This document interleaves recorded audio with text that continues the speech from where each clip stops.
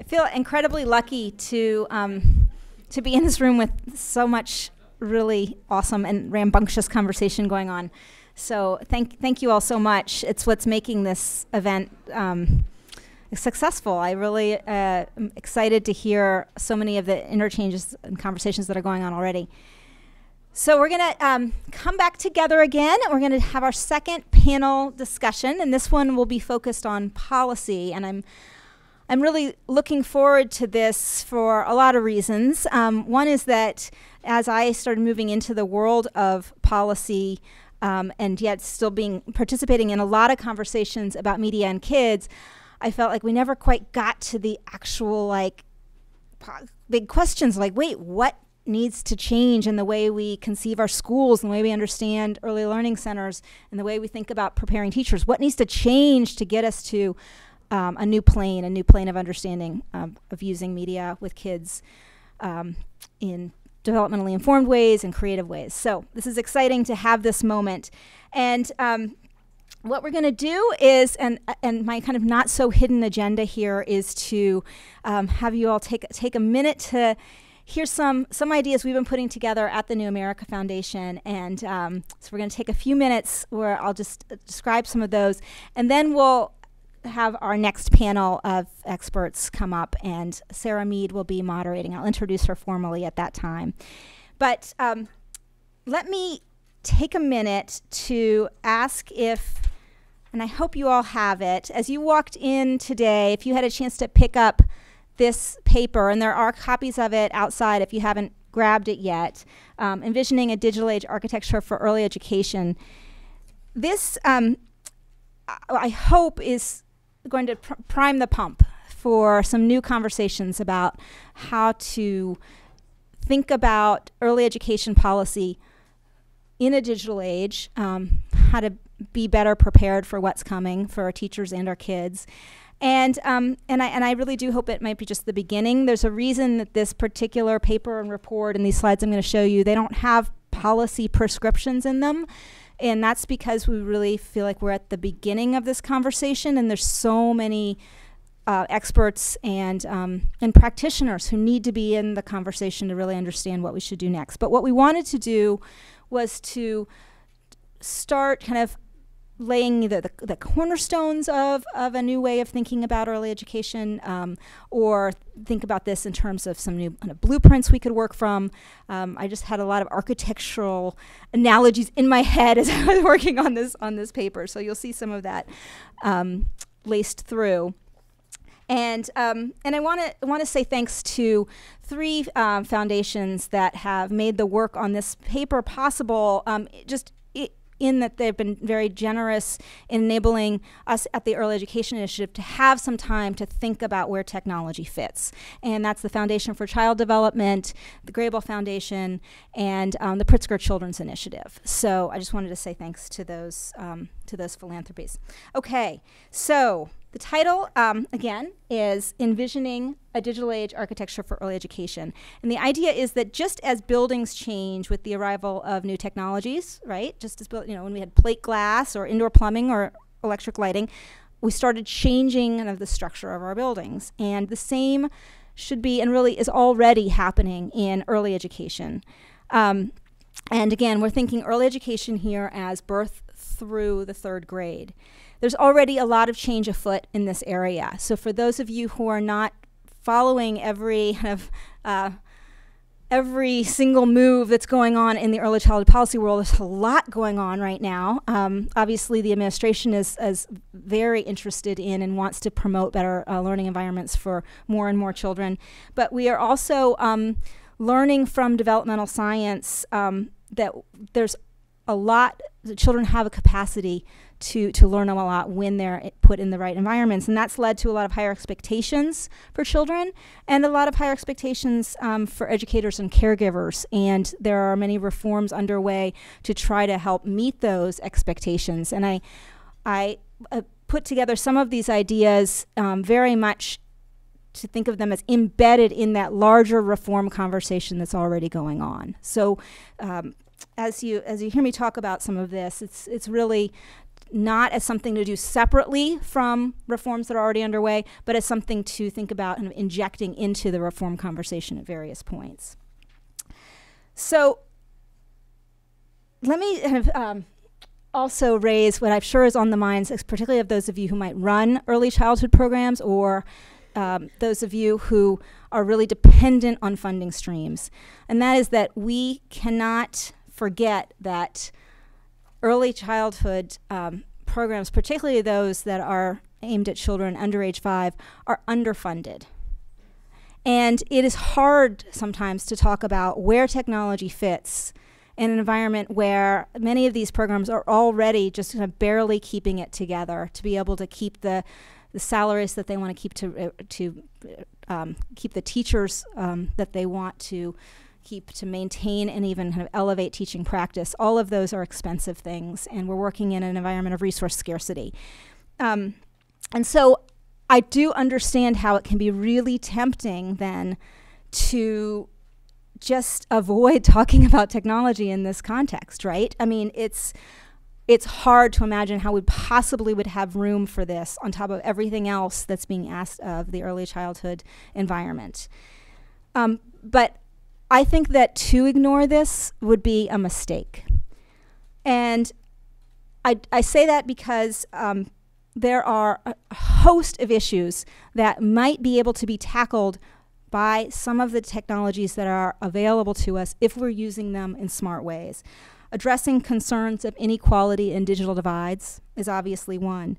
But there's also a chance now for educators and policymakers to bend the technology marketplace towards them, right? Towards us, to help those who are out there developing things to recognize what teachers really need and what parents really need based on science. There's a huge opportunity now for enabling new connections to resources so that teachers have that ability, new materials for use in their classrooms, new tools of communication, new partnerships for cost savings, and not to mention collaboration and creativity by children as well as by educators and parents. And as states and communities create new systems, because many of them are already trying this, right? They're really trying to create connections between what for a very long time had been very siloed, between the Head Start community or child care providers or state-funded pre-K or what's happening in elementary schools. And there's a really, I think, exciting effort underway to make a lot of connections between these. But are we using technology to its fullest extent in making those connections possible? So we have laid out here 5 actions that we think should be taken, and under each action are a lot of questions. And I just want to take you through briefly what those are, and then I will turn it over to Sarah and we'll start our panel. So one of the first ones that we think needs to be foremost in policymakers' minds is to aim high. And this is, and we explain it in the report in more depth, but it's really the idea that we know a lot now about how important the interaction is between the caregiver and parent and a child. And that those can't be just kind of rote, like one-off conversations. This can't just be about like putting out construction paper and some paste and like figuring that kids are going to learn, what they need to learn. We need to be thinking about quality all the time when we're thinking about the experiences the kids have, and let's make sure that we are using that same quality lens when we are imagining how technology might be used with kids. There's a lot of other ways that we can certainly aim high in terms of our standards for the way we use technology, and we lay out a few of those ideas in the report. We also think that there needs to be a huge effort on boosting the workforce to make it possible to use new technologies in ways that spark children's creativity, enable them to see themselves as analysts, to see themselves as creators, as artists. And that's going to happen when we have a workforce, and this is absolutely needed in the grades under kindergarten, but I don't think we should forget about what's happening in K-3 and how squeezed the teachers in our elementary schools might feel, and how maybe little support they've received in their education schools to be able to do what we need to do to bring kids those rich learning opportunities. So we talk about, there's been some reports on this already. One Take a Giant Step was put out by the Joan Gans Cooney Center a couple of years ago, and we borrow liberally from some of those ideas, but also from several others that have come along as we're thinking about education, school reform generally, and teacher preparation reform as well. Tapping hidden assets is a third action that I want to explain a little bit for you because it might not be obvious at first. And that is the idea that we right now, in part because of silos, we aren't taking full advantage of resources that already exist, and many of them are paid for by our taxpayer dollars, and yet we're not connecting them to teachers and to early learning centers. We're not enabling public schools to fully take advantage of them. And they are things like what's happening in our public libraries and the kind of store of resources that are now available in public libraries, including ebooks and all sorts of online materials that could be of use to both teachers and children. Another kind of hidden asset that we see out there is what our public media has made available over the years, what's been put out on public TV through PBS or through other outlets, and how can we use some of those assets and repurpose them for use in classrooms or enable them to be part of teacher preparation programs in new ways. And the last one under hidden assets is thinking about the developers of media for kids. A lot of them are not connected in any way to the education community, are not really connected in any deep way to the child development and research community. And that is leading to the creation of apps out there that may just really not make sense in the context of children's lives. I mean, they might sound good at first, like, oh yay, ABCs, I can do kind of flashcards with my kids. But is that really reflecting what we're learning from research that children need? So how can we tap into, I think, a very enthusiastic developer community to try to orient what they're producing in a way that's useful to kids and really kind of helping them learn and thrive. Another one is to connect information, to do a better job of connecting to information and to each other. And in this section of the paper, we are focusing in on the need to understand internet connectivity, broadband access, not only in what's always kind of traditionally called kind of K-12, but also to recognize the needs in our early learning centers. And to, quite frankly, recognize that even in our quote K-12, and I want to say really it's pre-K-12 environments, we do not have the access that we as adults sitting in our offices with always on access, that kind of access is not always available in those classrooms in the way we think it might be.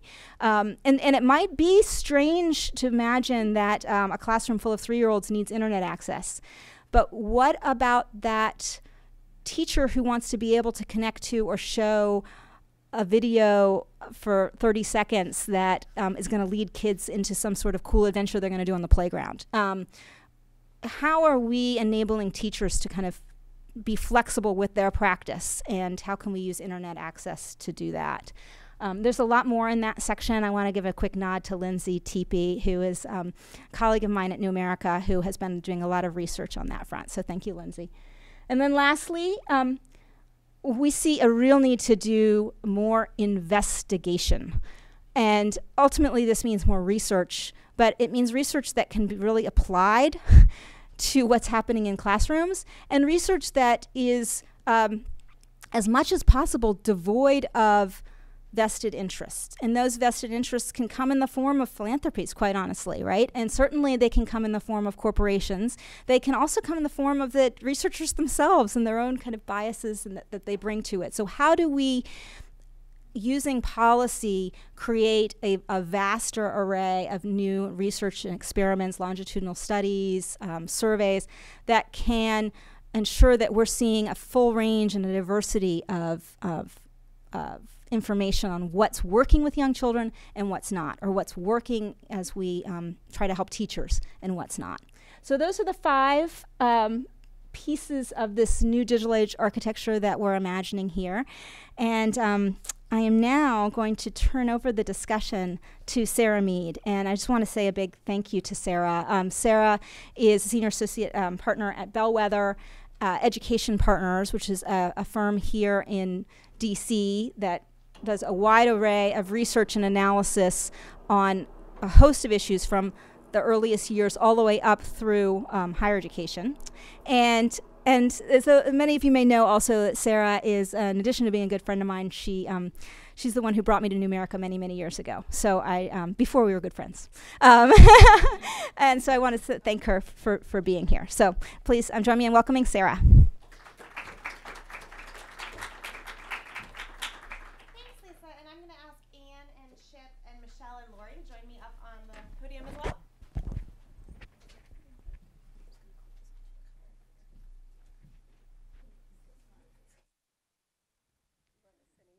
Wherever you want to sit, yeah.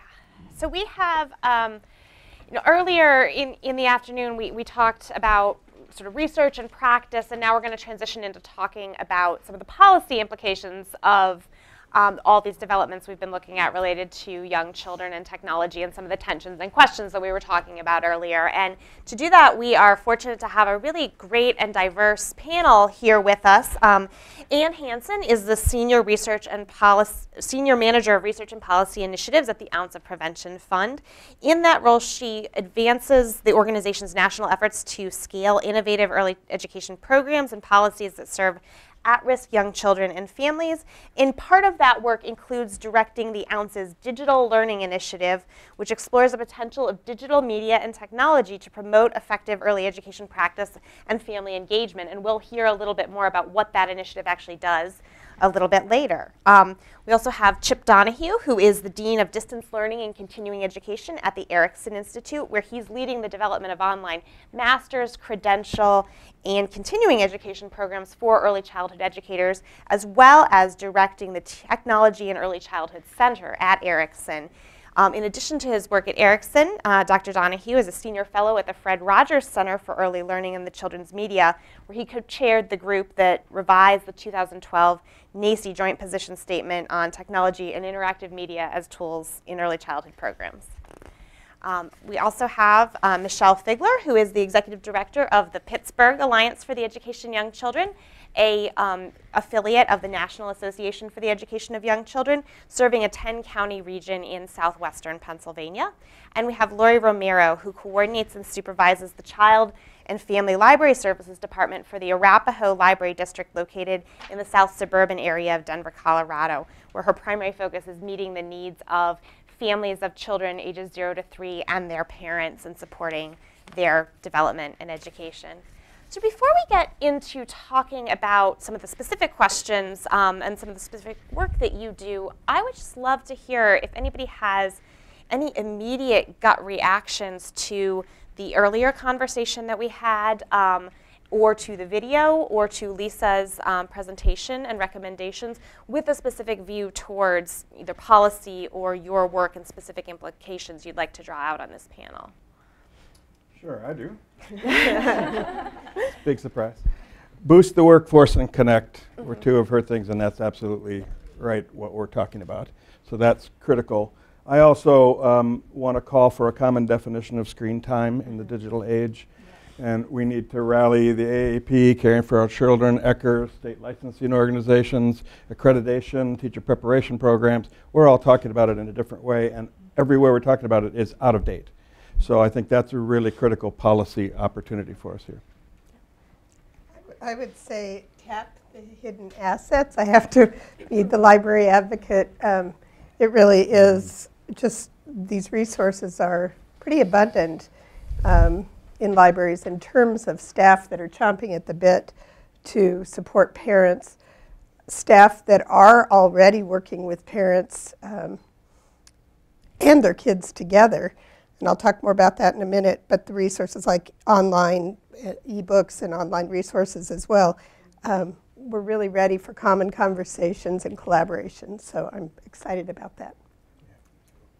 I think it's important for us to remember just the underfunding of the field in general. So when you spoke of that, how do we remember, even with all the progress that we're making, the strain on the workforce, the strain on the early care and education field, and as we have all these opportunities, because folks are talking about it now more than ever. How do we make sure that people understand the reality of what the field is today? So I think that's critically important.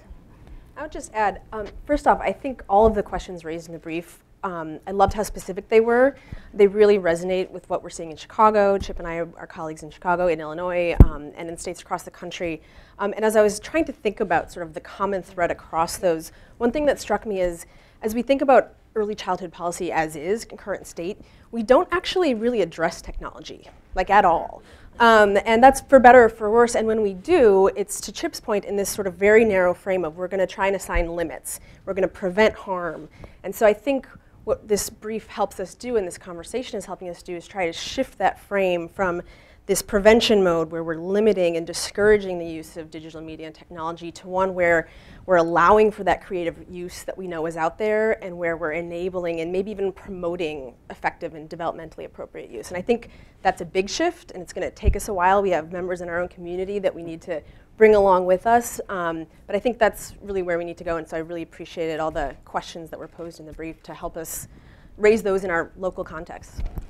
So there's a lot of rich stuff in those reactions that I want to get back to in a moment, but I wanted to segue, using your great point about the conversation about early childhood education frequently not talking about technology, to just ask, why does the conversation need to include attention to technology? Why are organizations like the Ounce engaging on technology, which I think probably surprises a lot of people to learn that that's an initiative that you have, and then if you could tell us a little bit more about specifically what you're doing there, I think that would be helpful as well. Yeah. Well, for those of you who don't know, the Ounce Prevention Fund is based in Chicago, Illinois, but we're actually a national organization committed to, I think our mission is, oh, Tony's going to kill me. Our mission is to ensure that young children at risk achieve their full potential. And we focus on children and their families from birth to 5 years old in low-income communities. And we have three core areas of work: research, practice, and policy. And across each of those domains, what we're really looking for is what are the highest quality learning experiences we can provide for young children, whether that's at home or in an early learning setting. And so for any early childhood organization that is interested in ensuring those high quality experiences, you need to be concerned about technology and how it's used, because we don't want it to be used poorly, and we want it to be used well if it is. And so to the extent that evidence from practice and evidence from research tells us that these new exciting tools can either inhibit or enhance quality experiences or inhibit and enhance outcomes for children and families, we need to have an informed opinion and perspective on that, and that perspective in turn needs to inform sort of the policies that we're talking about today. And that's going to take a while, and it has to be a thoughtful conversation, obviously, but I think there's also an urgency to these questions, and I think Lisa does a great job of raising this early on in the brief, that technology is here. It's already in our homes. Teachers are already using it in classrooms, and parents and teachers alike are really eager for information. If you provide teachers and parents with information, they will use it, they will apply it. We know this from our work on the ground, and so we need to respond to that demand. And so we really just owe it to ourselves, to our field, and to the children and families we're serving to have a really informed perspective on this and ensure that the policies we're all talking about really are ensuring those high quality experiences for kids. Yeah. And I did want to just get back to this issue about policy. We could talk a lot about a lot of different kinds of policies, and we will as we go through this conversation, but my guess is that there are some areas where policy overlaps with technology in early childhood right now that are not well understood by the field. For example, you mentioned a variety of ways in which policy intersects with screen time, and would love to just unpack a little bit more. What are some of those specific ways that it comes up? Where are some of the biggest areas where perceptions or misperceptions about technology get reflected in early childhood policies, and where is that creating potentially barriers for doing what's right for kids? Let me jump in. I used to lovingly refer to our early childhood colleagues as low-tech, high-touch, because we really didn't want to deal with technology. We wanted to do this. We wanted to come together. We're not going to do a webinar. We're going to come together. We're going to take a continuing education course in the room at the same time. A lot of that's changed, and it's changed because we're all carrying one of these. And so if you have a room full of early childhood people and they say, I don't do tech, and you say, how many of you have a smartphone, and they all raise their hand, You actually can call the question around how non-technological are you. So I think that's one. Technology, when it has been in an early childhood program, has been in the office. It's been a tool for administration. It's often been a computer that was donated by parents when it was already obsolete, and it's still on the desk of the administrator many years later. So, we struggle to stay up. I'm very excited about this particular device, but this isn't what's in early childhood programs, most early childhood programs.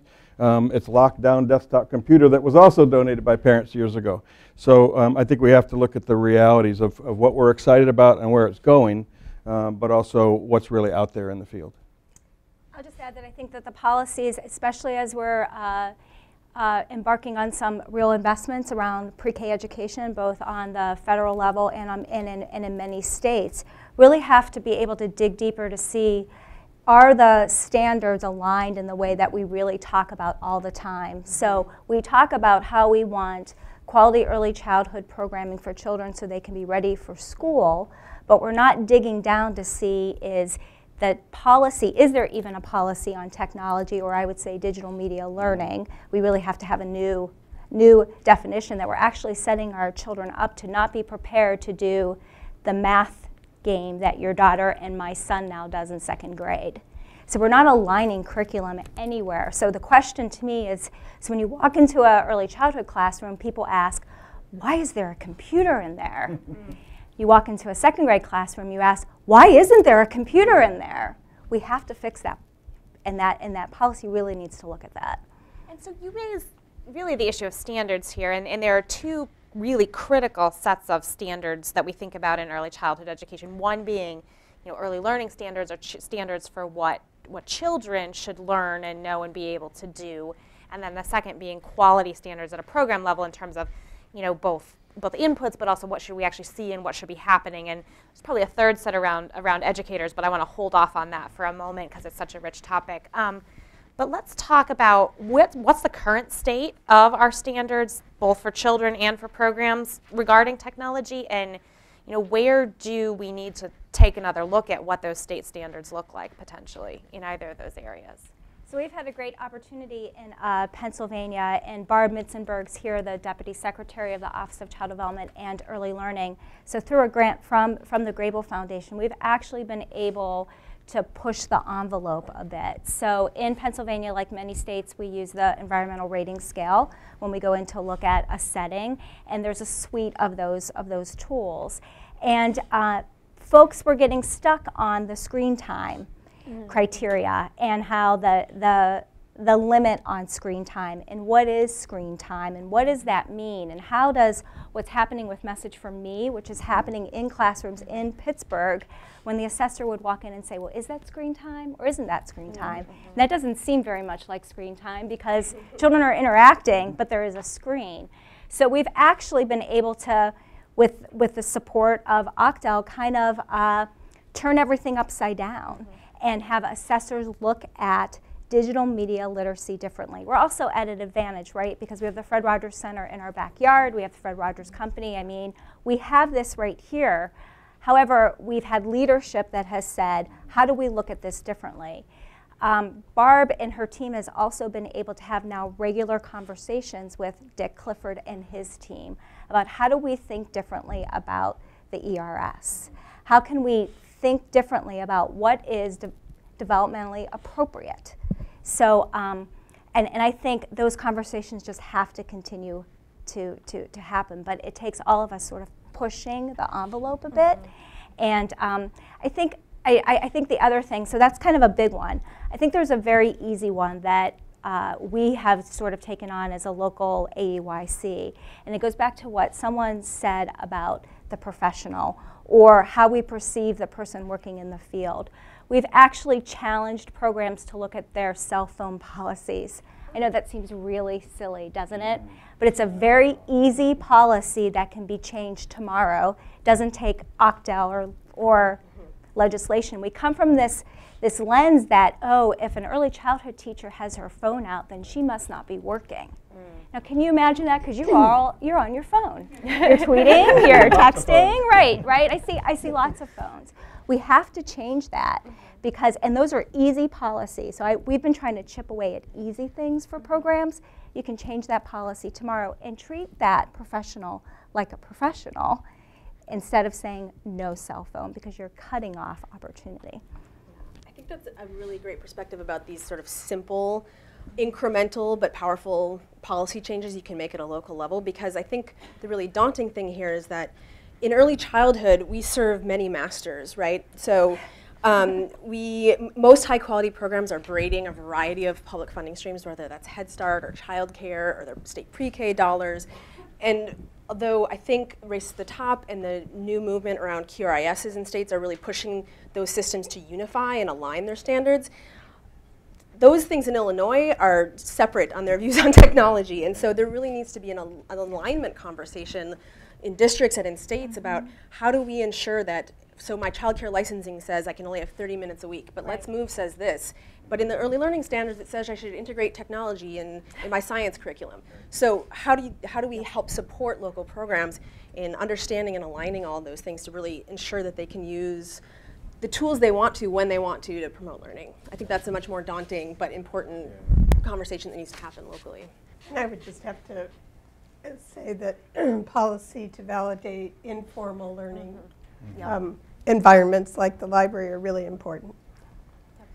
And now obviously the cost-cutting thing about across all those standards in most states now is the early learning and development standards for children, or if you're talking about Head Start, the Head Start framework. And I guess I'm curious, one, to what extent do people see those as reflecting or not reflecting or ignoring technology as part of children's development? But then if we wanted to talk about how could we enhance the role of technology in that, do we actually have a consensus on what young children should know and be able to do when it comes to technology, and do we have the research base to get there? I don't think there's a consensus. And there's so much. I think one of the challenges of early learning standards is just last week I was looking at Pennsylvania standards actually, which are great on technology and really emphasize integrating it, but also have learning standards about technology in daily lives and how it's important. And they do want children, correct me if I'm wrong, to be able to know what they're for and how you use them. Whereas in Illinois, Chip and I think it was last spring, we're going through a revision process on our Illinois early learning standards. And I did a search, and I think the word technology in like an 85-page document came up twice. And so there's just great disparity across states about how they've approached it. It really depends on those local partners who are advocating for their state policymakers or those early learning councils or other tables where these decisions are being made. There needs to be advocacy there to ensure that technology is addressed if that's the local demand. And I think because of what Ela said, because technology is so rapid, the early learning standards can't be created then put on a shelf. Right. So, and unfortunately that's what happens a lot of times. So how do you bring them out and say, okay, so what technologies do we have that can actually overlay this? And how do we think about this differently or in a new way? So I think that is also critically important because the standards have to keep up with what technology is doing as well. I also think that there has to be a lot more research on how children learn, but sort of what are the precursors. So I think that, Sue Brenda Camp's here, and I remember the first time I saw Heads Up reading, right? So when I was a much younger teacher, but not very young. And you actually then broke down for us how we teach reading to young children. So I think about this a lot, that we need that same research when it comes to technology. Because if my second grader is being asked to complete first in math on his computer, but he doesn't have the skills he needs to get there, and especially when we think about families who don't have opportunity, we have to get down to breaking that down in the same way we did around reading, I think. And I think the opportunity's there. I think that would really help us give really, it would help early childhood teachers, I think. And let's shift to talking about teachers then. I think the issue of do teachers have the skills in technology has come up a number of times, and the need to really think about the human capital piece of this. Would love, Chip, to hear you talk a little bit about what some of the implications are for early childhood educator preparation and sort of pre-service or in-service, since many people do it in-service, programs for teachers. Yeah, so if we want to look for the problem in teacher preparation, it is the teacher preparers, of which I am one. right? So I'm calling myself and my colleagues out. We are not digitally media literate. We are not preparing teachers who are going to graduate this May from institutions all across this country to know how to use these tools wisely. We've got a problem at the top, and that's a big issue. When I think of technology and teacher preparation, though, there are multiple layers to this. So it's technology as a tool for preparing teachers, online learning and other strategies that we're using that I use every day, right, to reach teachers and prepare them. It's technology that teachers use for their teaching and in their teaching, that with assessment and documentation and other strategies. And then it's ultimately the technology we all want to spend our time talking about, which is technology with young children in classrooms. But I think we need to look at all of those. If we have teacher educators, and this is not just higher ed now, right? It's professional development providers, it's trainers of early childhood folks, it's administrators of programs who train their own staff. I mean, we got lots of layers to this. I go back to what Eli said about how fast it's going. That's either a problem or an opportunity. I choose to see it as an opportunity. I say every time to early childhood people, none of us know what this is all about. Isn't that great? Let's figure it out together. Let's go together. We don't really know, but we know that they're already there. It's already happening. So I think that's a big deal. We have Take a Giant Step, which Lisa talked about. We have the NAUIC and Fred Rogers Center Joint Position Statement. We have some guidance here, but I really do believe one of our challenges is in the preparation of teachers. We did a study at the Tech Center recently where we looked at, stay with me on this one, we did a sort of early childhood teacher education programs in the United States, higher ed, who issued degrees, who taught online as well.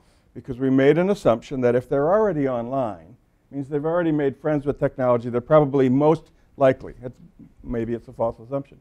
There's very little going on, folks. If there's anything at all, it's a course. It's not integrated, and yet we want teachers to come out of their teacher preparation ready to integrate. But we don't integrate ourselves. If it's any topic, it's about how they use technology for teaching, tools. So learning to be more effective as a teacher, but not, again, digital media literacy with young kids. So I think we've got to look at the policy implications of our teacher preparation programs being way behind the curve on this one. And lots of teacher educators I know have hair color that's very similar to mine and are saying that's for the younger faculty. No, it can't be for the younger faculty. It's for all faculty. We have to take this on and get on with it, just in the same way that we're asking early childhood educators to take it on and get on with it. What also just strikes me as a huge barrier for the field, what you're saying about how few programs are using technology, in the sense that as we talk about how we can help people who may be non-traditional learners who are already working as early childhood educators to raise their level of skills and credentials, many of those people are in places where they may not have, rural areas, so forth, where they may not have access to traditional in-person higher education, and we may be missing out on a big opportunity there. Yeah, so there's our mantra at the Tech Center is you got to use technology to figure out how to use technology. You got to use technology to know why you want to use technology. You just got to do it, right? We have a really fun blended learning project going on with the Office of Catholic Schools in Chicago right now around these issues and around connected learning. That has face-to-face components and has webinar live, in time, has an online community of practice, has people practicing being in a community of practice, practicing what it means to be a peer-to-peer learner, practicing what it means to share resources with others. We're just playing with it. Yep. But that's the point, and that's really the level that we're at. So we can actually learn about how to teach with technology by using technology and thinking about it. Michelle, I wanted to see if you wanted to elaborate on this from a professional development perspective, since I know that's part of what you do. Absolutely. So I think I'll stick with the access for a moment. I think it's also critical that we have policy that allow early childhood settings to have access. So whether it's through E-rate or other mechanisms, because programs are shut out of access. When we tried Message for Me in the beginning, remember, Ela, that was one of our biggest challenges. Was how do we get access? How do we get that ongoing internet access? We realized it was going to be an issue. We just didn't realize how big of an issue it was. And this was both in urban and rural settings. So I think we have to figure out policies around that. And I think we also just have to address that folks are going to need these tools. So once again, we have a great opportunity in our professional development with Octel and philanthropy to actually get these tools into classrooms. Then you have to couple that with professional development. The Message from Me project, sometimes we forget it's technology. That's what makes it so good, because what's wrapped around the Message from Me project is lots of professional development on how this meets early learning standards. The #1 goal of Message from Me is to increase communication between parent and child and teacher. That's the #1 goal. When somebody talks about technology, I forget that there's technology involved, so it has become a tool.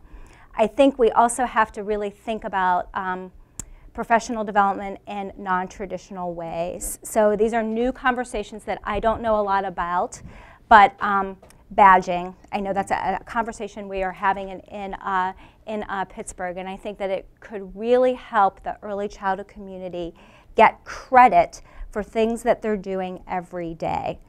I also think we need to have policies that allow early childhood professionals, especially family child care providers, I'll call that very special group that are very dear to me, that when they attend a children's museum or they attend a library, that counts for professional development hours. We have to be able to figure that out.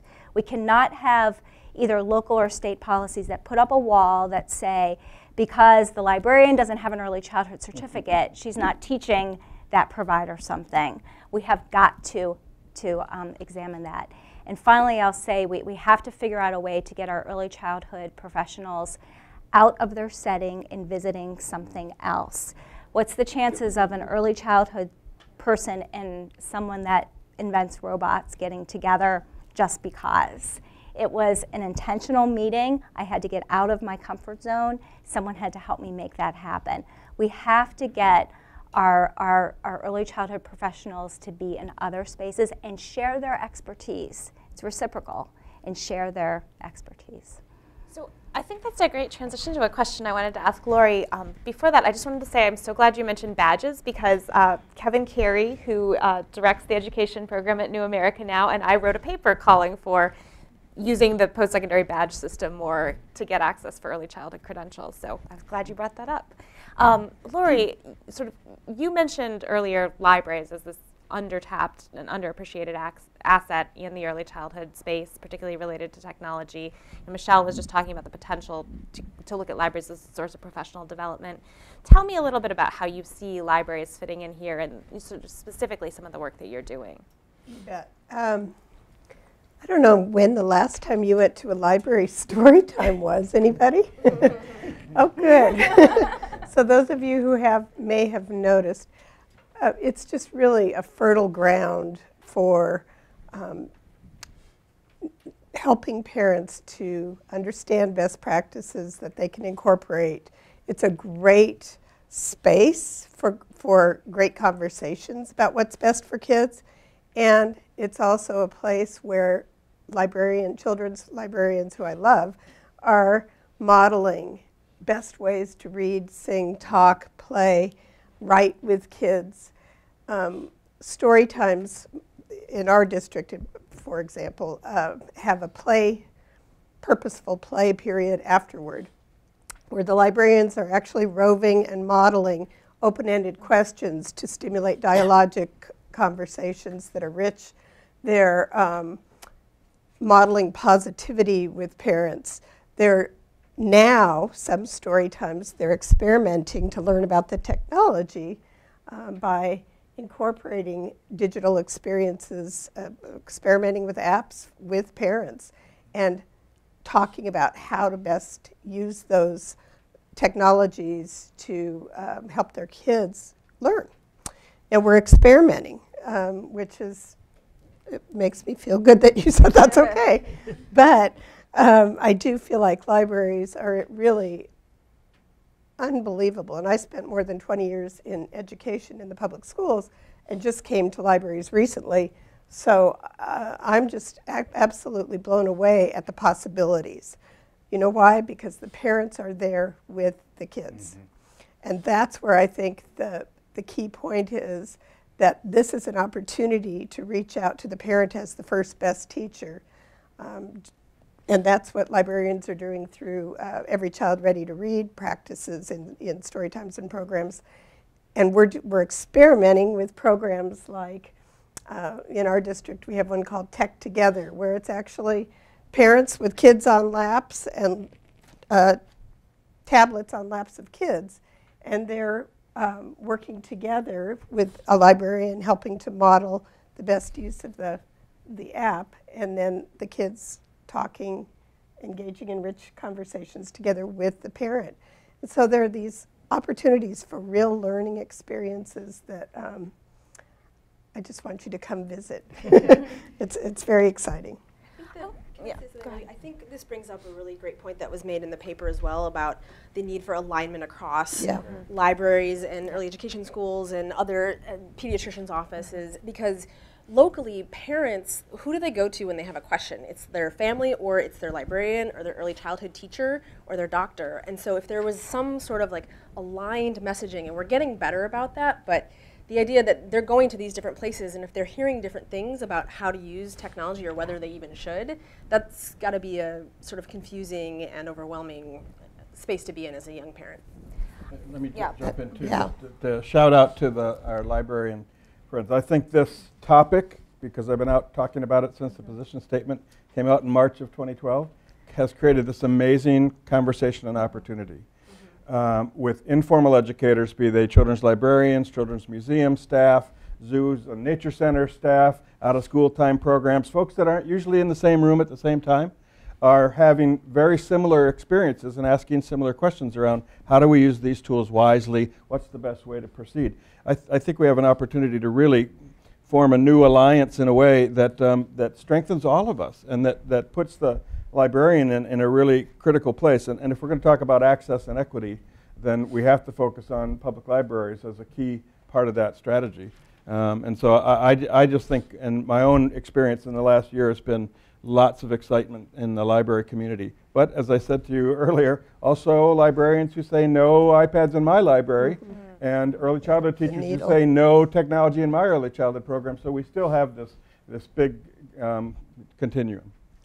So I was talking about just some little examples of programs at the grassroots level, but I want to shout out to Ken Campbell, who is a California library person, and she's really trying to forge ahead to mobilize librarians to be active in studying young children and digital experiences, and I know has worked with Chip and others writing a grant. I'm reading it because she was just telling me about it. National Forum on Young Children, New Media and Libraries, working to get guidelines, generate guidelines, and train the trainer curriculum. So that alignment's really going to be key.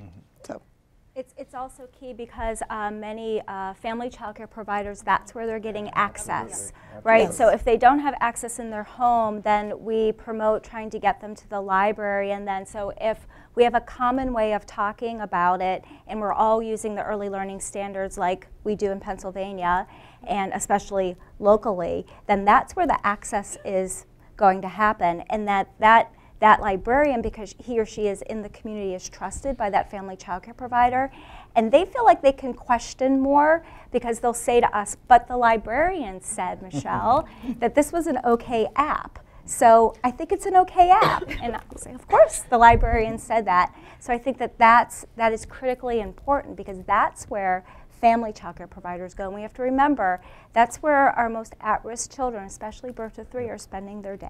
Absolutely. So. And we want to collaborate, we want to partner, we want to be aligned and have these conversations.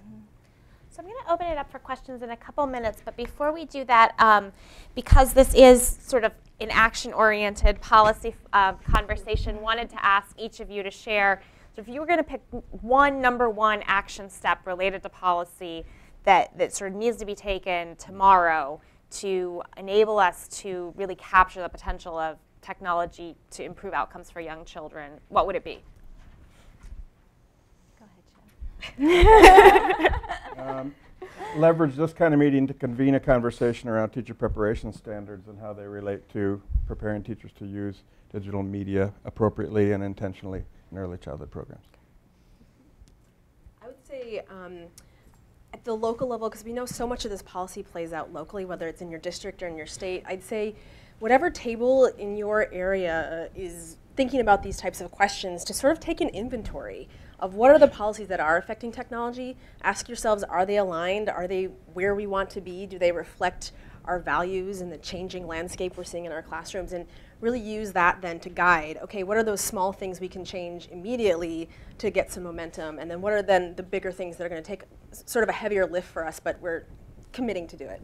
Just, Anne, as a practical matter on that, do you know of any frameworks or tools that currently exist that a local coalition or policymaker or somebody could actually use to do that kind of an inventory? That's a great idea. If someone in this room wants to collaborate on creating that, I think it's so needed. I think we're all just sort of figuring it out as we go along, and that would be a fantastic tool.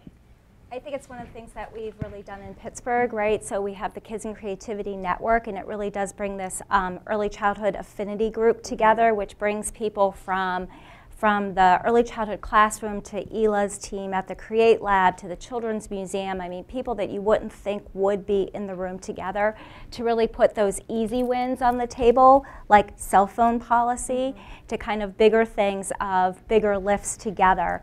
So, and how do we use our voices collectively? Because we know in advocacy, the more voices you have, the louder you are, the more you can push the agenda. So it's been powerful that it's not always the early childhood community that policymakers are hearing from, that we have an aligned message together. So I think creating, and of course we have such support in Pittsburgh, but how do you find those folks that are right there sort of under your nose that can be a ally with you? I think the other thing, though, is that we really need to push that screen time is not what we're talking about. We have to separate the two, and I know it's not going to happen overnight, but I think that is doing us, that is keeping us behind, that we have to have definitions that separate those two. So I think that convening conversations like this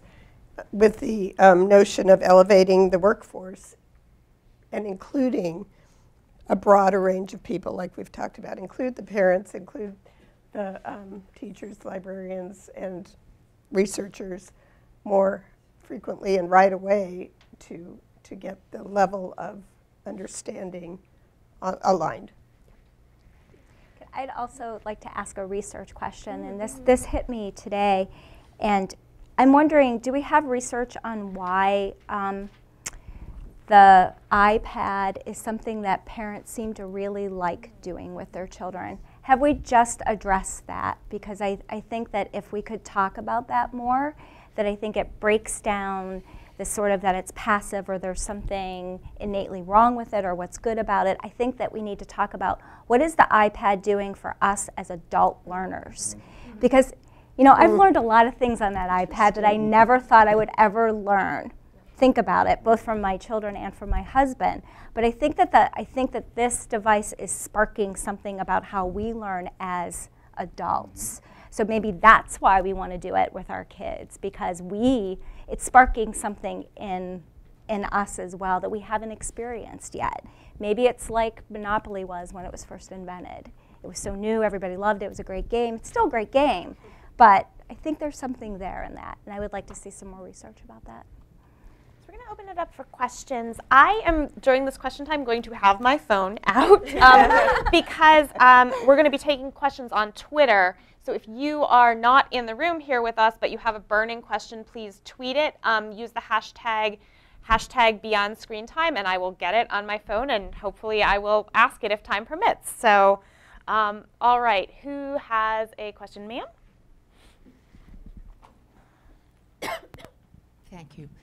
My name is Edna Ronk. I live in the District of Columbia and have been in the early childhood field for a long time. And I'd like to answer Michelle's question about the iPad. There is an article in the March issue of Young Children, and I forget what it's called. I just gave a copy to Lisa. It's written by Gene Geist, a professor at the Ohio State University, and it's on using tablets.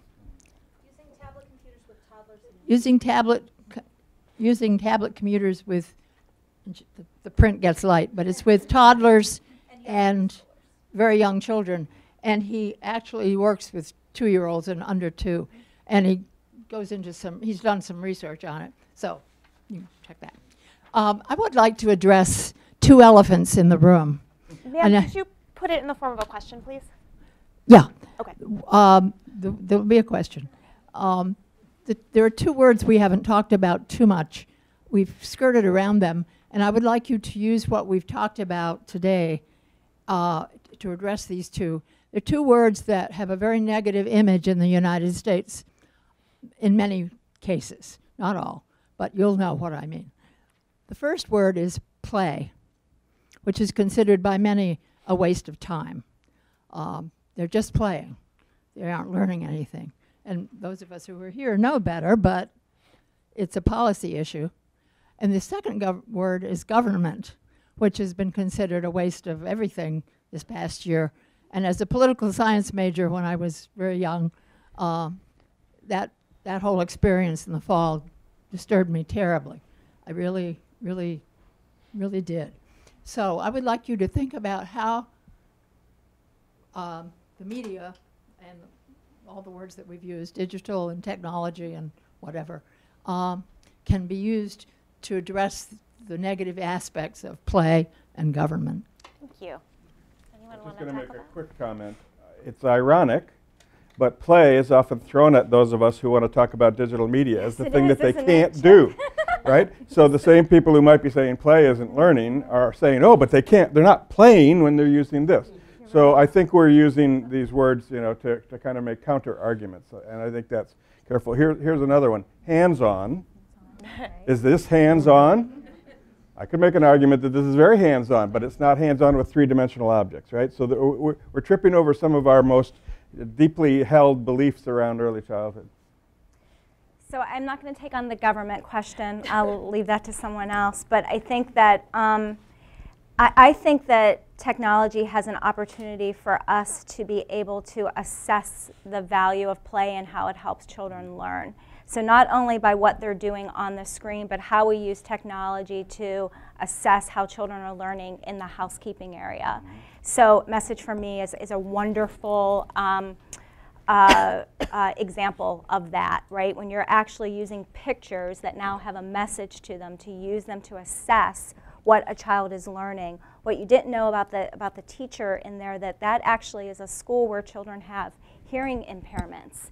So when she talked about the new vocabulary, she was literally talking about words about children that have never spoken before. So I think it has this opportunity to capture what children are actually learning through their play in a way that we really didn't have before, except with the Polaroid picture. Remember how excited we were with the Polaroid pictures? That was huge in our field, right? We could capture things. I think we can actually capture the learning through play. I would just say that we actually term in our libraries our early learning area as a literacy playground. And we're going to be incorporating more digital media, and lots of libraries already are, that are actually in the playground, as we would call it, to send that message that this is a viable means of play as well as learning, or learning through play. Great. And so I have a question from Twitter, which is, how can we proactively play a role in app development for young children? And I'll let you all decide who we in that question might be. Yeah, go ahead. Go ahead. No, you So go first. now I'll give you a real life experience. So we actually had what we coined an unconference in Pittsburgh, hosted by the Pittsburgh AUIC and many, many partners in this room, where we actually had an opportunity to have a hackathon where everyday early childhood teachers brought an idea to the table about an app that could help them with their teaching. Not an app for children, an app that could help them with their teaching. And because we have such resource, like Ela and other folks from Carnegie Mellon and many other places, they actually got to spend a whole day with app developers who listened to what it was like for them being everyday early childhood teachers. Talk about powerful learning on both parts, right? So it's about those everyday opportunities. How do you make those opportunities where early childhood teachers get in the room with people who develop apps, Remember, people who develop apps are probably between 20-something and 40-something, right? Probably. They probably have little children. They're probably in a child care center. We have to tell our field to tap into the parents that they serve. We have such a we have lost that opportunity. We have to find that opportunity. So get them in the room together and let them talk to each other. So. This conversation's happening. Warren Buckleitner from Children's Technology Review hosts a conference called Duster Magic, which is a room full of developers and a couple of us in the back who are child development people, reminding them that we need to think about how children learn. And I would add to your definition that the developers I'm meeting are young, male, not married, no kids, and have an N of 1 understanding of children, which is their own childhood, right? So there's a challenge here. But the same folks are saying, how do we do this better? And the developers who are starting to really think nicely about child development and development, Tokoboka comes to example, are having economic success in the marketplace. That'll drive the need to do app development that actually supports learning and development in a different way. So my call out to all of us is just get in the conversation. Can I add something fun about that? So they're male and they don't have children and they're young and people in our world are female. They're not married. It was kind of neat to see these folks getting together. Whole new meaning to app development. Yeah, we're like, how do we tap a happy hour and actually make them? They're like, hour. whoa, there's a whole bunch of young women coming to this. So. I know children's librarians are dying to get in the conversation too. Well, that's one way to help market it, right? That's right. Any questions in the room? Sir? Hi, I'm Rob Lippincott, formerly PBS, now with something called I2 Capital Group. My question is, we've been talking a lot today about all kinds of new ways of learning or aiding learning with technology. Is it, from a policy perspective, the right way to think about technology as kind of a shortcut to the Common Core? As many people have been talking about, it's a more productive way of teaching vocabulary, English language arts, math. Or is it really the sort of key, this doorway to all kinds of other things, design thinking and creativity and assessment and measurement and so forth? In other words, is it a ruse to think of it as a shortcut to Common Core? Or is that something that's an easy win that we should get out of the way from a policy perspective? I'll take a crack and then, I wouldn't say it's a shortcut. I would say in some sense it's kind of strange to have a policy conversation when you're talking about pedagogy in classrooms, because you really don't want to dictate for teachers what they should be able to do, but we have to some extent, right? Because we want to prevent harm and we want to promote good. But so to the extent that technology and digital media is just another tool that teachers can choose to integrate into their classrooms to support outcomes, whether it's towards the Common Core or towards the early learning standards. I think that's, from my perspective at least, how we sort of need to approach that. But that said, we all know, and the reason we're all in this room is because technology and digital media are so invigorating to current classrooms. It is really engaging material, and when you have the right prompts, it can be such a powerful tool. But I wouldn't say it's necessarily a shortcut so much as another tool that can help us get there. And because we want to avoid the either-or dichotomy, right? It isn't either the shortcut or all these other things. Right. It needs to be both, and we need to take advantage of what works best. And we need the community to talk to each other. While the researchers are catching up to our understanding, we have teachers using these tools who need to be talking to other teachers about what works, what doesn't work, what I tried. Librarians are trying to think. We need that conversation, that community practice around this. Find the early adopters and let's get them talking to each other. So I think we want to avoid it being just a shortcut too, because then I worry that it won't be developmentally appropriate anymore, and then it turns into something that children, it's not about what is interesting, that it interests the child. So here's another Twitter question. @KidsMediaDoc would like to know, how might the early childhood education and the pediatric community come together to have a more productive conversation about this stuff? Cool, what better time than right now? When one of the voices of the AAP has decided that perhaps there's more to these things than we've seen before, and is opening up the conversation and calling on his own colleagues to revisit a statement that really has a definition of screen time that's out of date. It's one of the people that I called out. So I think there's a better opportunity than ever. I don't think we're oppositional. I think we agree a lot more than we disagree. And I think if we can start to bring people to those tables and get pediatricians offering advice in their offices that's like what librarians are offering and what early childhood teachers, now we're onto something. I think at the state level, we're lucky in Pennsylvania that we have a pediatrician that sits on our early learning council. So I think states should look at that and say, is there a pediatrician there that can be part of this conversation to help move policy? Then also on the local level, we have some local pediatricians sitting with us and talking to us about how do we have a common language together. So we have to take a proactive approach to that, I think. And we have to accept that it's a medical model versus Right. a developmental model. We're not all going to be talking the same language all the time. And if it's do no harm and make sure children are healthy, that's one conversation. And then we're wanting to dig deeper into what's developmentally positive. So one more question from Twitter before we wrap the panel up. As people are talking about the need to think about outcomes in early childhood education, which we know may be critical to addressing some of our resource issues, are there ways we could use new technology to do that in a way that is developmentally appropriate and fun for kids, even as we're collecting info? I mean, I think Michelle's point earlier about the great potential for assessment in developmentally appropriate ways that technology offers and the efficiencies that offers is, there's huge potential there. And some of the common assessments that we've been using in early childhood that are pretty time intensive, that require a teacher sitting with a child doing an assessment individually, there's great potential to make those assessments, continue to have them be play-based, but digitize them such that it adapts to them. It gives teachers feedback immediately so then they can individualize learning based on that feedback. And then ideally that they can document that progress for these other reporting systems that now early childhood programs are more and more being required to report up to. I'll just add to that one thing you never see about Message for Me, but to me is the best part about it, is the back end that actually shows us how parents are talking to their children, what is the response, what teachers are saying, so we can actually go back and see a history of how it's being used.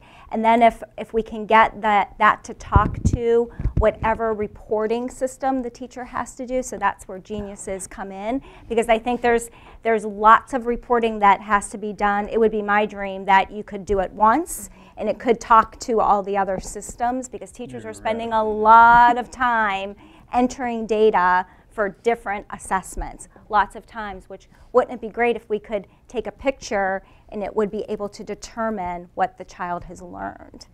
So right? it's a tool. We need to use it intentionally and appropriately. Teachers need to be able to make decisions about what a tool for what assessment, a tool for promoting learning. That's why we need this in teacher preparation programs. We can't just expect teachers to know how to do these things unless we have the opportunity to help them. And librarians as well. We need the professional development. Absolutely. I think that was a great note to wrap up on since we're out of time. So Lisa, I'll turn it back over to you.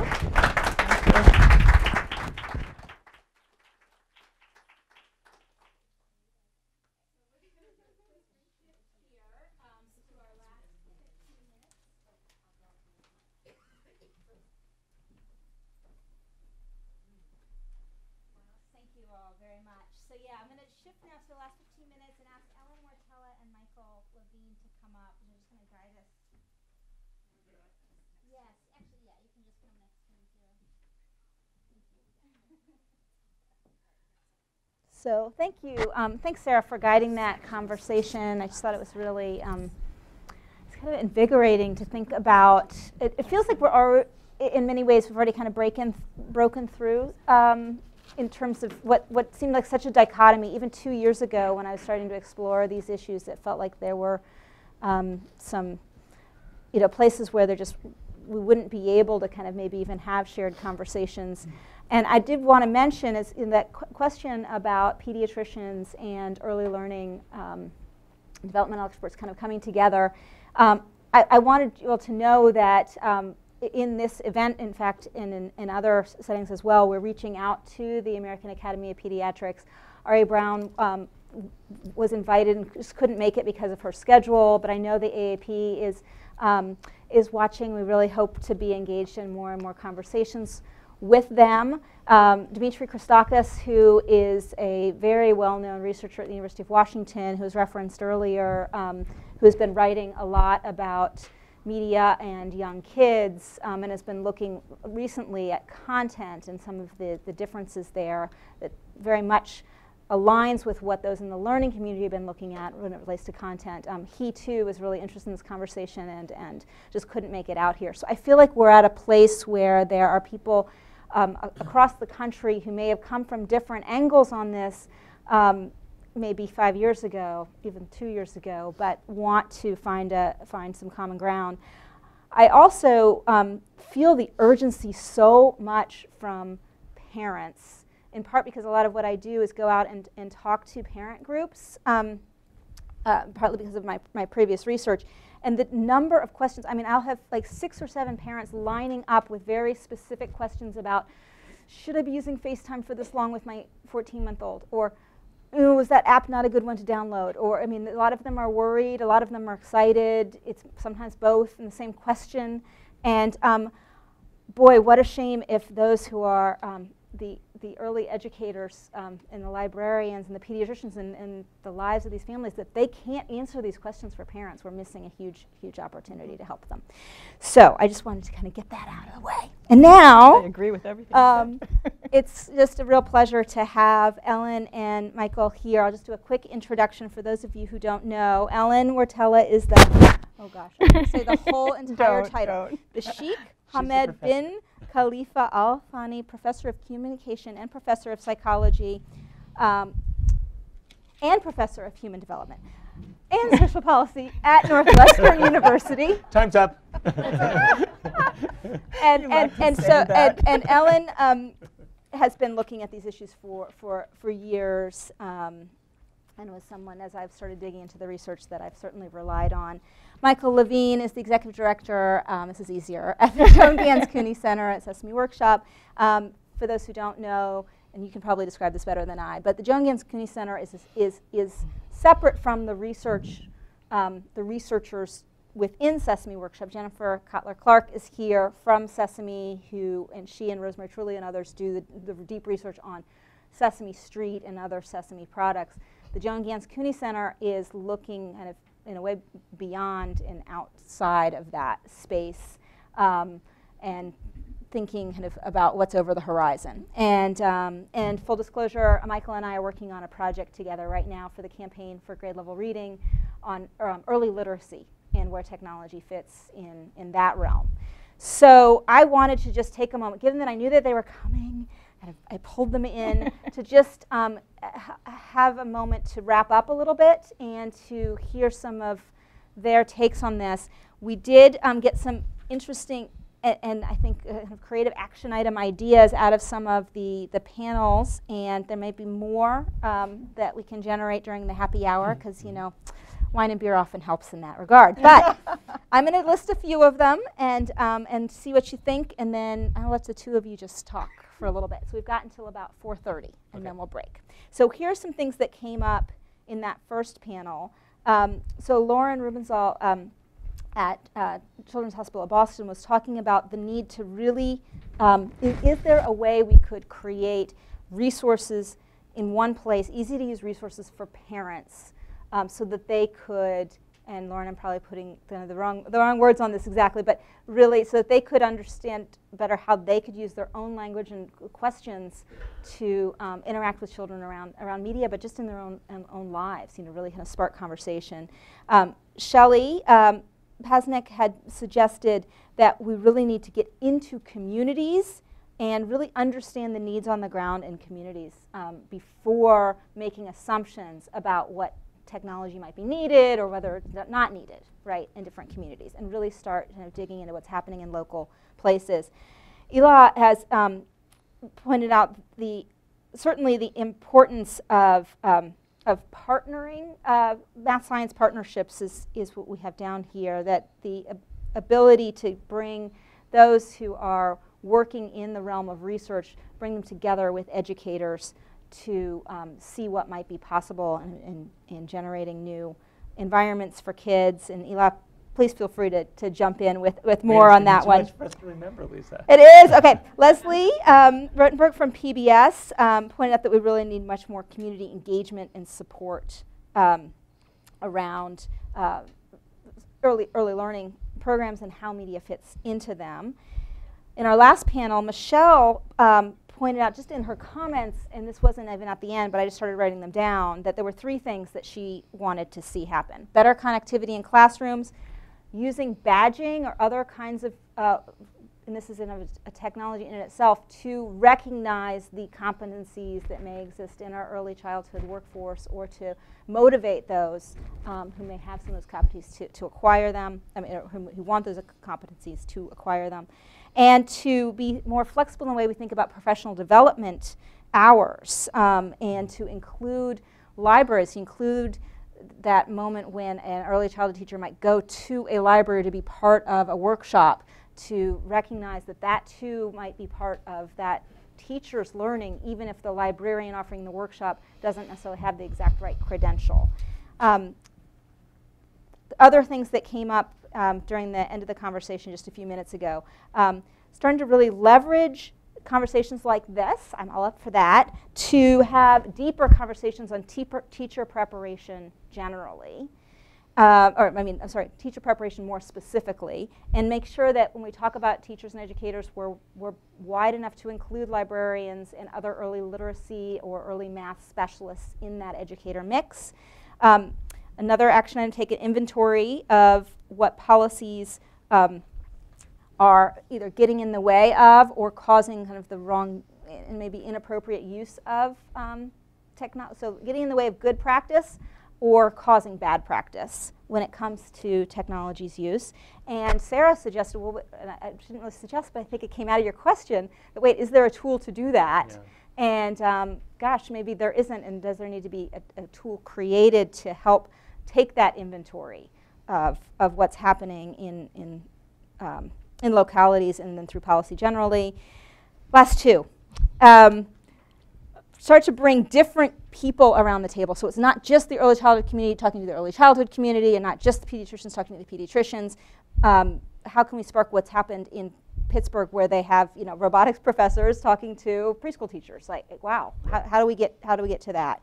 And then lastly, what kind of research could be done on how tablets or these kinds of portable screens are helping adult learners maybe even make more visible their own learning or recognizing what their needs are. Okay. Woohoo! Someone want to write a paper about all that? On some of those things. That was a great wrap up. Hi everybody. Lots of action items. I'm gonna actually, I had jotted down some of those things, and I had 4 observations that overlap, and then I had 6 action items, and I'm not going to go through all of them, but I just want you to know that I do have them down here. The 4 observations were, yes, this bigger community. First of all, congratulations. I won't spend too much time, but this is a rare sighting, and the policy brief is excellent, and I think that you have started over the last few years, with others in the field, a tremendously important conversation. I think that what you just identified around the community of practice, who needs to come together, I think was signaled and modeled by this convening, and we need more of it. That the fact that Lauren was on the same panel as Leah is really an indication of something that's right. So we need a reframing that is not just health and consumption oriented and not just learning and pathway to Common Core oriented. We need the kind of integration that is inextricable around human development. So Elle and I are both sort of, ecological systems theorists, so we're going to say this. So what's the pathway? And I think that we're making progress on who the new community is, but we need to really do a lot more on these inextricable, community ties. And getting, like, one action item there is if we could find a way to get AAP, NEYC, ALA, these professional standard bearers, SRCD, in roughly the same place, that would be actually a lot of progress, and I think it's going to come up from the roots of places like Pittsburgh. Second, very quick, observation. Stop generalizing. Came out in sort of your opening comments.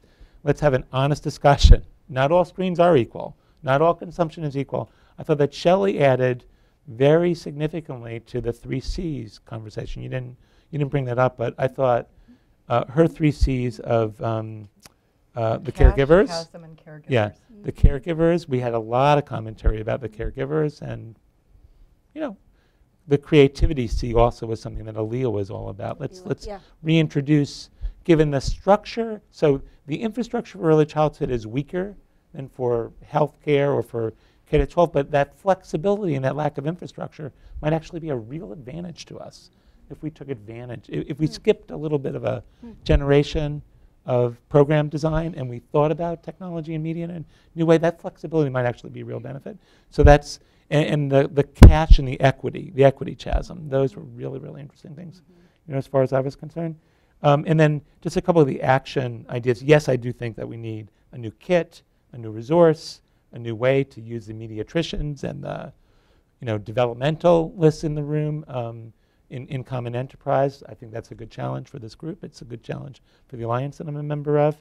I thought that there was a really, really interesting challenge that both Chip and Shelley brought up, which was, and I missed this in terms of my first question. It's not really about productivity. It is in policy language. Although an assessment, as Michelle was starting to talk about, the amount of stuff that teachers have to write down. Yeah, this issue of actually using technology for assessment, productivity, but also for innovation and for reinventing, practice is something that we really need to talk about. And then finally, I thought Mark Bogrosian, and we've been doing some work on this, so I'm a little bit self-interested.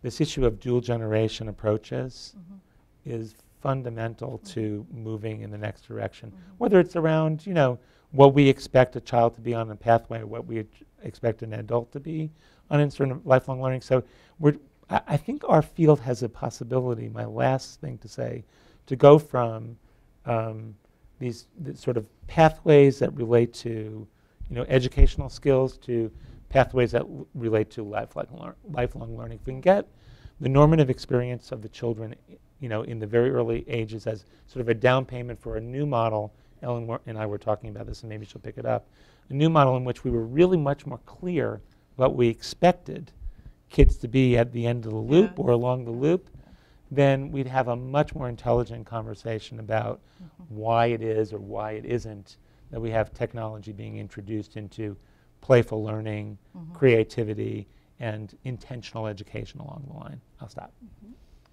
So why don't I take it from there? I thought that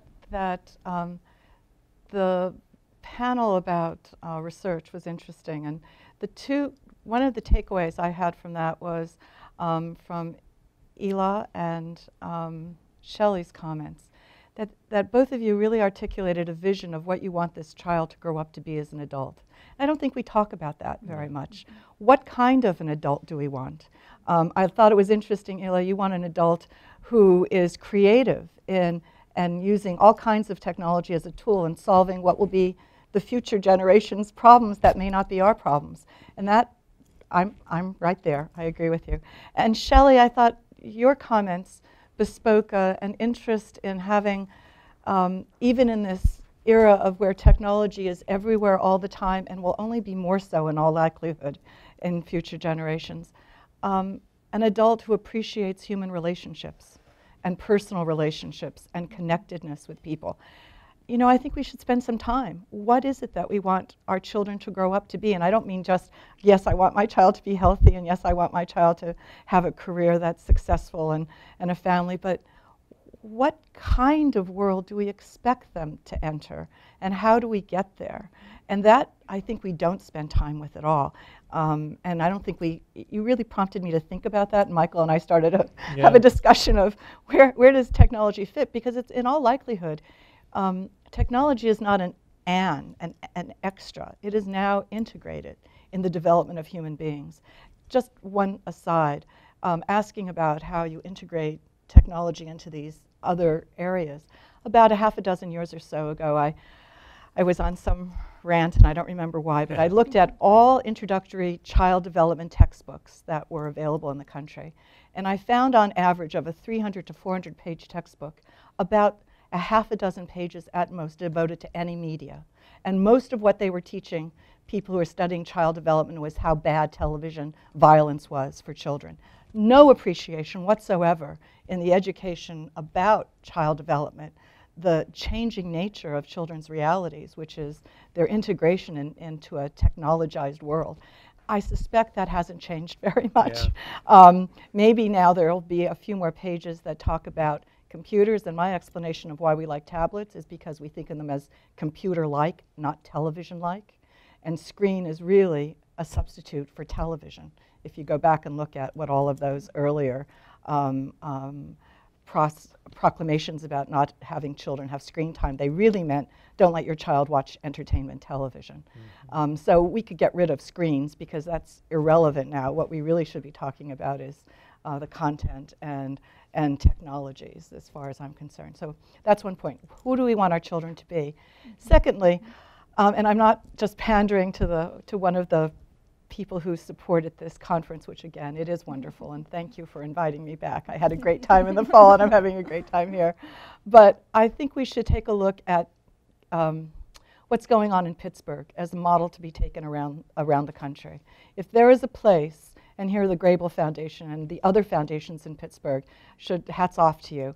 What you've created at a community level, which is digestible for parents and teachers and children, is a community that cares about children in a multiplicity of ways, and in which technology is secondary to the larger questions about children's development. Mm-hmm. And I had the privilege with Lisa, actually it was the three of us. It's all about aiming high, you guys. We had the privilege of being on the same visit to Pittsburgh, and I still use examples of things that I've learned, and the ability to integrate at that local level is so important because that's where parents and children live, and to be able to integrate across institutions. So that was the second point that I wanted to make. Let's use Kids Pittsburgh as a model for what we try to take to our local communities. And I had a third question that I wanted. I think it's a really good question if we think about who we want our children to be, of what really are the skills we want young children to have. There's this speeding up of what our expectations are. What we expected several years, when Sesame Street was started, we wanted to teach kindergartners, 5 and 6 year olds, their letters to recognize all the letters and their numbers from 1 to 10. Well, now we aim to teach far more than that to 2-year-olds. We have such higher expectations for what we want from children. And I wonder to what extent this playfulness of technology and this integration of technology is going to speed that up even more. And I think we really need to think about children's lives in a different way and maybe slowing down for more playfulness. And I'll shut up because we only have 1 more minute. That's fabulous. Okay. So I know that many of you may have comments and questions, and I encourage lots of conversation during the break. Time. I am so on time. I can't believe it. And I really want to encourage you, those of you out there watching, as well as those of you in the room, to be in touch with us here at New America. Certainly to be in touch with the members of the Alliance as they're thinking about their next steps. But if there's something that, I don't know, even if it's like, I don't think you got it wrong. Like, I really want you to think harder about this. Tell us, right? Because I think we have to have this as an open conversation as much as possible. Can I make one last 10-second comment? Yes. So the brief wasn't discussed enough today, and I want to encourage folks in the room as well as us, and I'm sure Lisa will too, but as a friend of Lisa's, to comment on this. And actually, I've already begun in my notes on the brief to formulate specific action steps that we could take as a down payment towards the policy agenda. There's very provocative questions in here. There's actually directional questions in the brief that would lead to actions like, looking at the Eckers, looking at the class, and thinking careful thoughts about the role of technology and media in these different instruments of professional reform, for example.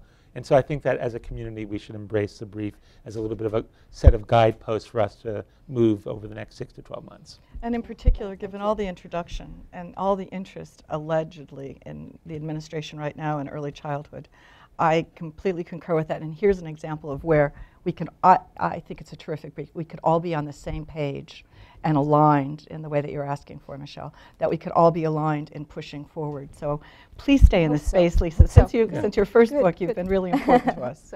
It's really important. Well, thank you so much, you guys, for being here.